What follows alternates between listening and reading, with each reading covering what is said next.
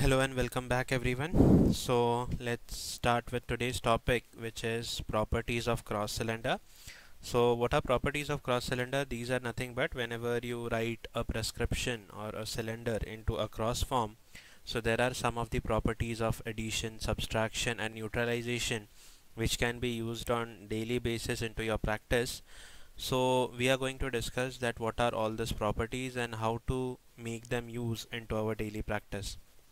So let's start with the topic. So let's start with the first one. So here if you see, there are two cross cylinders here. So whenever two cross cylinders are placed in such a way, what will be the resultant? So the property says that whenever two cylinders are placed together with their axis parallel to one another, can be replaced by a single cylinder whose power is equal to the sum of two cylinder. So what it means is that whenever two cylinders, so if you can see here, there is one cylinder which is plus 1 at 180, and there is another cylinder which is again a plus 1 at 180. So these two have an axis which are parallel to one another. So 180 and 180, these two are parallel. So whenever these two cylinders are kept together in front of each other, like for example you have a trial frame in which you keep 2 plus 1 cylinder at 180 degree axis, the resultant lens which is acting onto the eye will be a plus 2 cylinder at 180. So now how it will come into our use? Many times what happens, we don't have a particular power into our trial set. Let's say there is a lens which is missing. So for example, I want a plus 3 cylinder at 180. So what I can do is I can use a plus 1 cylinder at 180 and a plus 2 cylinder at 180. Rather it is taken as the last option if you don't have any other options. So this can be useful for replacing a particular power. Many times what happens that you want to test a cylinder which is not in range. Let's say you want to test plus 8 cylinder.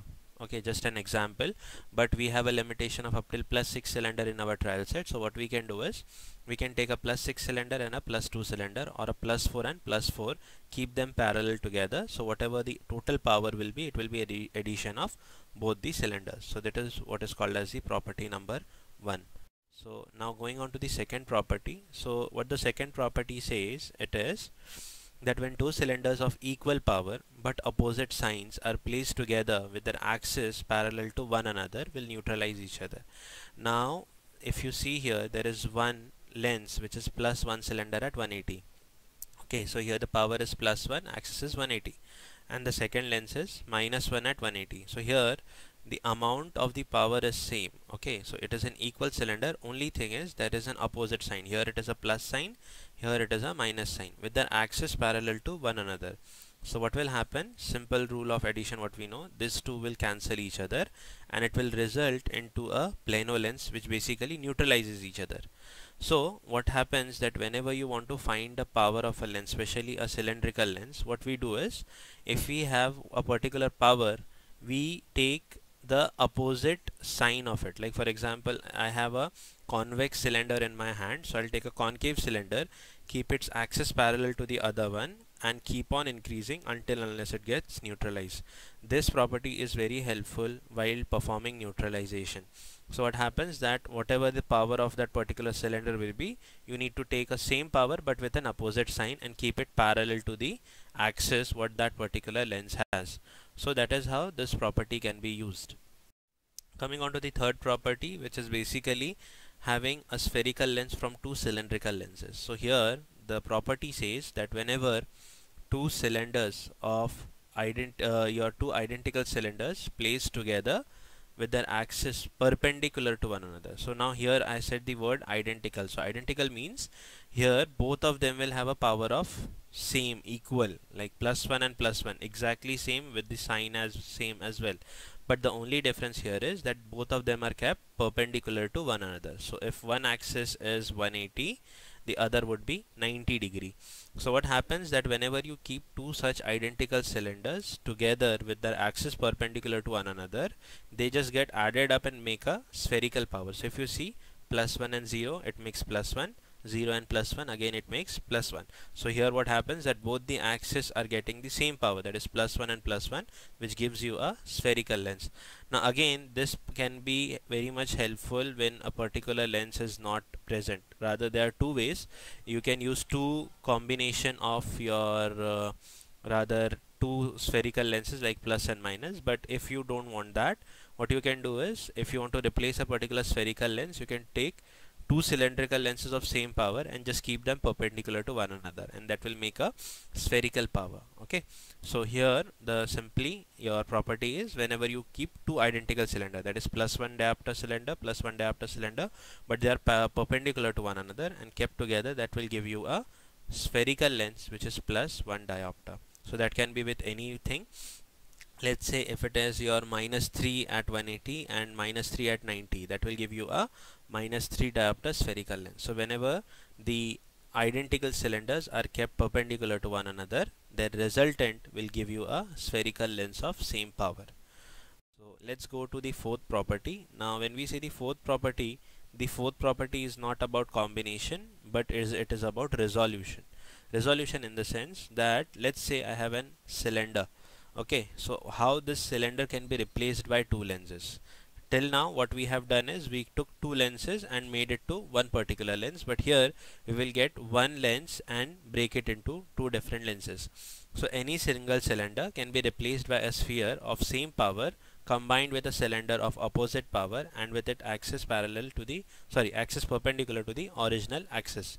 So what it means is, like if I have a cylinder which is plus one cylinder at 180, the statement says this cylinder can be replaced by a sphere of same power. So what is the power here? Plus 1. So I'll take a plus 1 diopter spherical and combine it with a cylinder of same power but opposite sign. So what is the power here? 1, but opposite sign would be minus 1. Okay, and axis perpendicular to the original axis. So this is my original axis, which is 180. So I will make it perpendicular, that is 90 degree. So if I want to replace a plus 1 diopter cylinder, I can replace it with a plus 1 spherical with a minus 1 cylinder at 90 degree. It is nothing but it is similar to what we have in transposition. So if you transpose this equation, that is plus 1 diopter spherical with minus 1 diopter cylinder at 90, and just transpose it, it will give you a value of plus 1 diopter cylinder at 180. So it is similar to what we have in your transposition, that any cylinder can be converted into a spherocylinder form. Okay, so this is quite a simple one which we already use normally into our practice while transposing. Coming to the last property, or the fifth property which we have, it is called as the property of spherocylinder. So here what happens, that the statement is, two unequal cylinders placed together with their axis perpendicular to one another can be replaced by a sphere and a cylinder. So what it means is that, for example, I keep two cylinders of different strength. Like for example, here it is a plus 2 cylinder at 180 and here it is a plus 5 cylinder at 90. Okay, so there's a mistake here, it is plus 4 written, but it is plus 5 cylinder at your 90. So what happens when these two cylinders are kept perpendicular to one another, the combination will give you a spherocylindrical, or a sphere and a cylinder. So how it happens, it is simple. These are the true crosses. So 2 plus 0, that will give you 2, and 0 plus 5, that will give you 5. So here this cross becomes a spherocylinder.